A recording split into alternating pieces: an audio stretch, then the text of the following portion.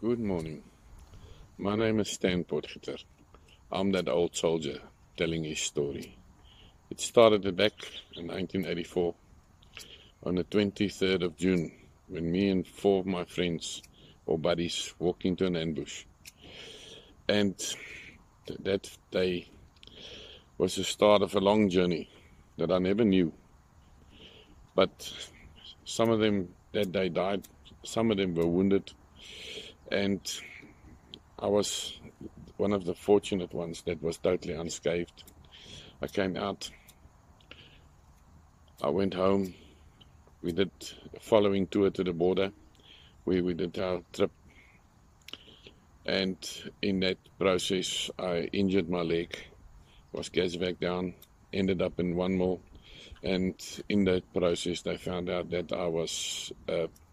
I had a severe case of post-traumatic stress disorder, PTSD, and then so the treatment started, which lasted for about 5 months, and then my service was finished and I was discharged out of the military, being medical unfit, and my normal life started again. And 30 years later, one morning on a radio channel, they had a story about a doctor that wrote a book about his stories on the border, and he was talking about it, and I asked the people to write in and just send him a WhatsApp and tell him whether they've got what about their stories and what they can say about what they went through, their journey in the military and that. And lo and behold, I sent them WhatsApp, and they phoned me that morning,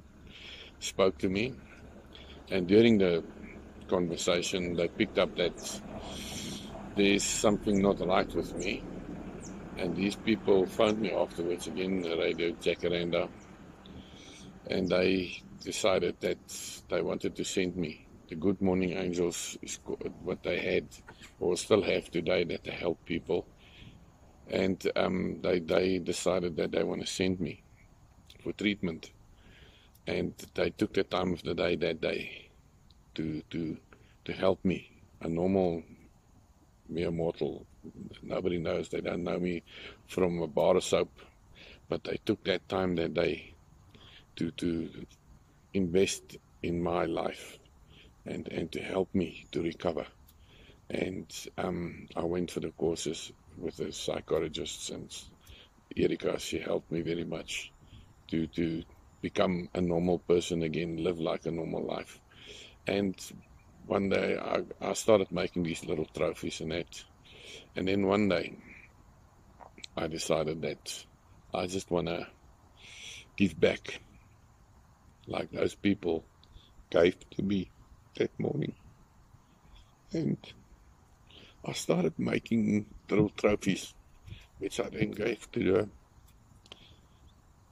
families and friends of soldiers that paid the ultimate price of their lives on border war.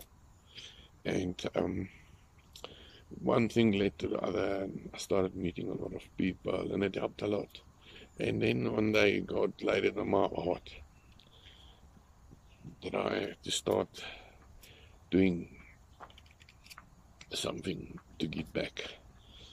And I just got this. I've always been a person like doing cycling, riding bicycle and that, and I had a major motorbike accident that damaged my back, and I had 5 major back operations, and I've got a dislocated shoulder and knee that there's no ligaments, so I was a bit limited with the cycling and that again. So for 30 years I didn't do anything, and then I decided one morning I want to ride back to Angola, to Namibia, to Ondangwa. And in the process, I want to raise funds for the soldiers, the war veterans that's struggling today.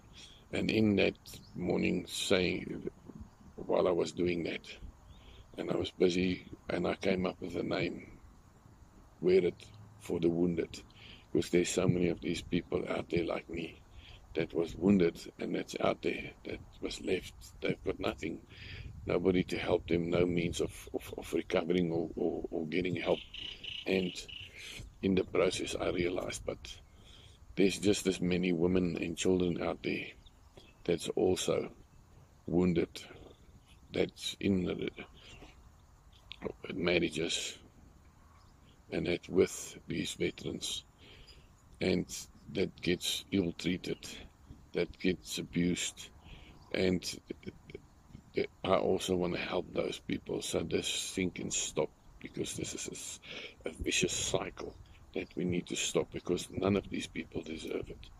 And I came up with this idea, and I want to ride back to Ondangwa, where it all started, where my journey started, or where my life was changed in Okonkolo on the border when we walked into the ambush. And I want to cycle, and I've started this thing, and I'm starting the 7th of May in Pretoria, riding 2,500 kilometers back up to Ondangwa with my trike, my cycle that was made by a friend of mine that's the owner of Dad Hole.